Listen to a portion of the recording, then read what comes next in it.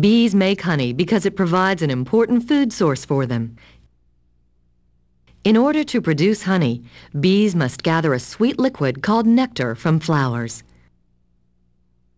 A worker bee flies to a flower and sucks up the nectar with its long tongue. The tongue is a flexible tube on the outside of the bee's head.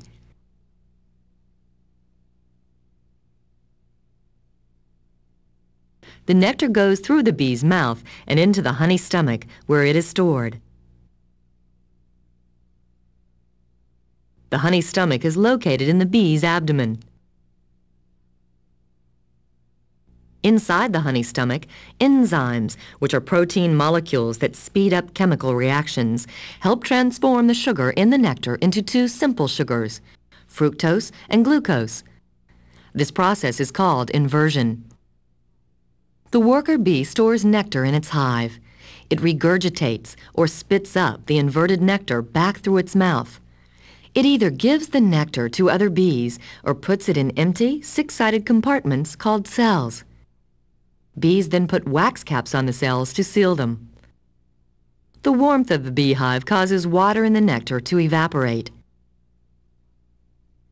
Honey is an excellent energy food for bees, humans, and other animals because it contains simple sugars that the body can use quickly.